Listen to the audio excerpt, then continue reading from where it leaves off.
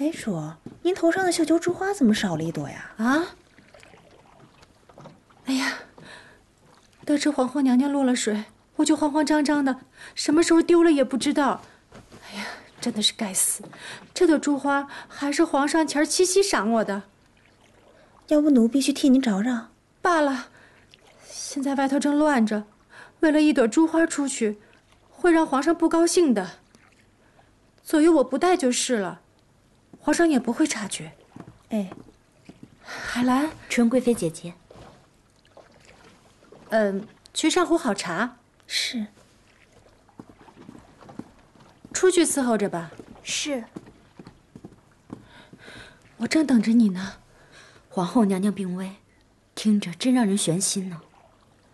来，我正想跟你商议此事。方才齐太医说的话你都听到了。他说皇后从水里被捞上来之后，就一直说着什么一报还一报的。我想着，不会是方才我们说的话便那么巧被他听了去吧？还是皇后根本就是听了我们的话，气得才落水的。我们刚才听到了声音，都没有去看。你说，我们会不会落个闻声不救的罪名啊？你想太多了。方才我们真的没有听到有人呼救的声音啊，怎么会知道有人落水呢？更不会知道是皇后娘娘。对，那要是皇后娘娘清醒了，来找我们算账怎么办？哎呀，都是这个梅嫔，说话怎么这么没遮没拦呢？真是把我害惨了。这梅嫔平日也不是这般不稳重的人，今日不知是怎么了。谁知道她犯什么疯啊？你说，若是皇后娘娘真的来寻我的麻烦，该如何是好啊？皇后娘娘都那个样子了，她不会来找你麻烦的。要不，我现在就出去跪着请罪。说到底，也是梅嫔说话不谨慎，这跟你没关系的。这叫我如何安心啊？皇后娘娘是不敢来找您的。方才她应该听到了梅嫔说一报还一报，之后就掉进河里了，被救上来还念念不忘呢。皇上虽然关心皇后娘娘，但听到了这些，他心中只怕也会疑心，皇后娘娘到底干了些什么见不得人的事儿，对吧？所以皇后娘娘就算醒了，也不敢来找姐姐的。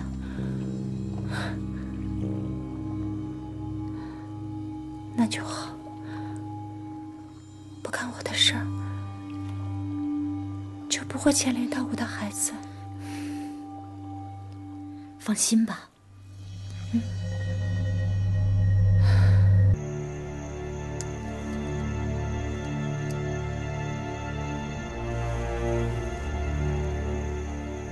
这珠花好生眼熟啊！这姑娘到底怎么死的？额头碎裂，颈椎断裂。若说不慎摔倒，磕在台阶上身亡，也可；若说是被人暗害，也可。你们都是地方上的好仵作，今儿这差事只许做好，不许外传，否则的话，就是个死。小人明白。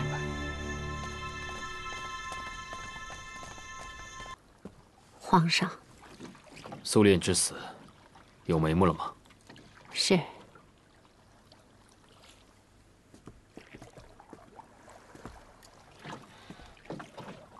这朵珠花，是前年朕在七夕的时候，送给几位主要嫔妃的。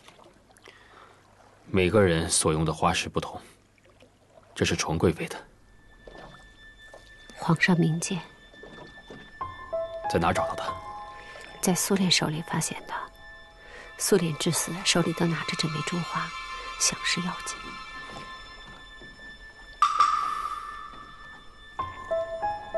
你做得极好。你也知道，这正是纯贵妃的珠花。是，但是除此之外，奴婢也未查到什么。光凭一枚珠花，算不得数的。是啊，一枚珠花，确实不作数啊。眼下纯贵妃在哪里？奴婢刚从皇后的亲阙房过来，看见纯贵妃和嘉妃正在忙着置办丧仪之事呢。嘉妃也在。是，嘉妃也帮不上什么，一应都听纯贵妃的安排处置。这个纯贵妃还真厉害，一边上赶着皇后的丧仪，连有孕的嘉妃也都听命于她，真是不简单。皇上，验尸的仵作说，素练之死，或者是自裁出柱，也有可能被人抓着脑袋撞在石柱上而死的。只是素练所死之处偏僻，平日里无人会去，所以查无可查，对吧？奴婢无用。罢了，你先下去吧。是。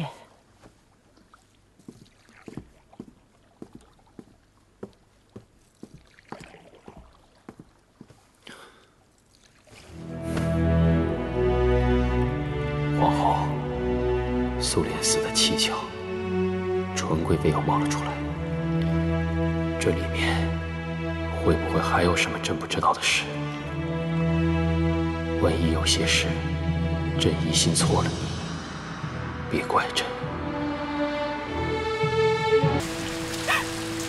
皇上，是臣妾不对，所有的责罚都让臣妾一个人受着吧。皇上，是臣妾教子无方。您对纯贵妃的疑心没有断过。皇上，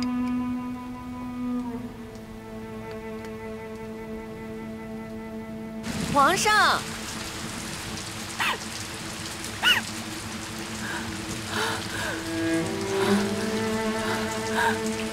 皇上，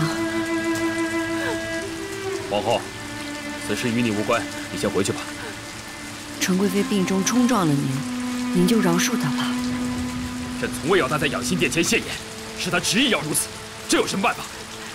皇上，永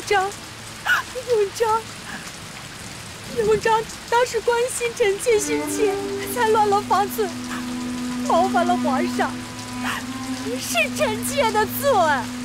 这当然是你的错，你教子无方，你不能学着当年孝贤皇后教导皇子，你也学人家于妃，人家于妃安安分分当一个好额娘，不像你，心术不正，惹是生非。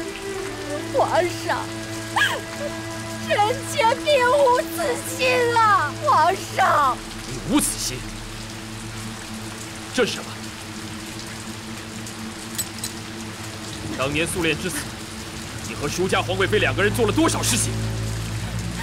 皇上，珠花的事儿，兴许是舒家皇贵妃嫁祸给纯贵妃的。这珠花是可以再增，但争夺后位是他自己吧？不知道贝之真做了多少恶事。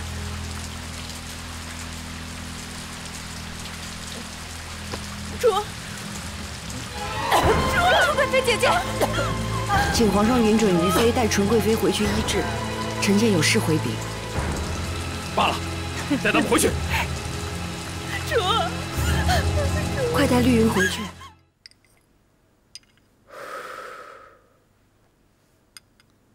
楚，药已经好了，你起来喝一点吧。本宫不喝。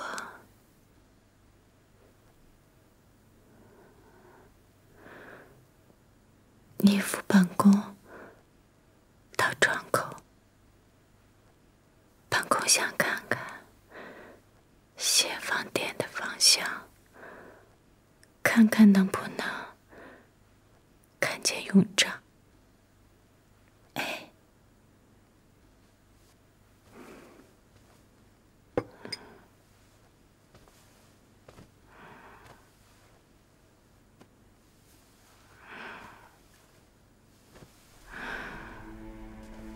慢点煮。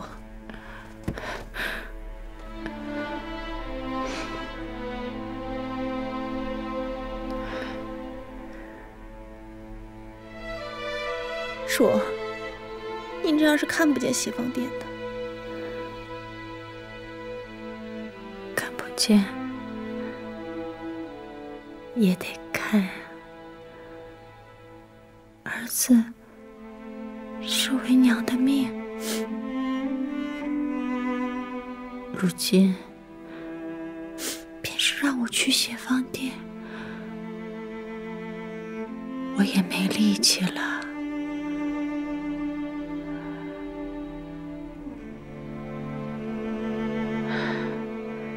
院长，阿娘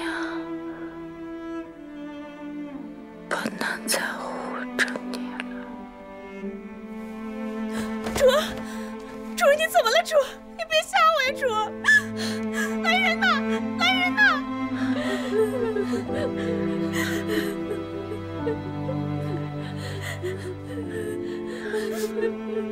主，姐姐，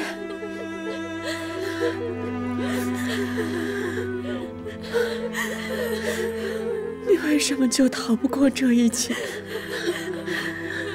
你走了以后，这个宫里连个能跟我说话的人都没了。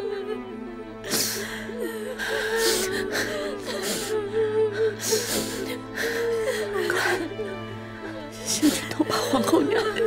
是。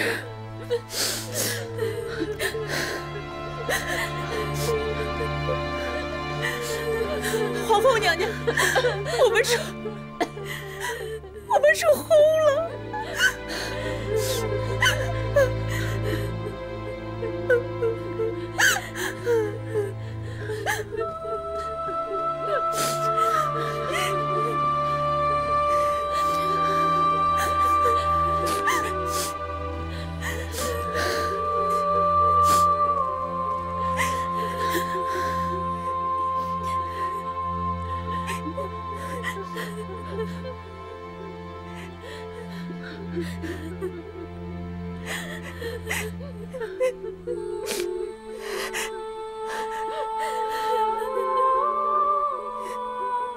皇贵妃娘娘，您的冠服给您送来了。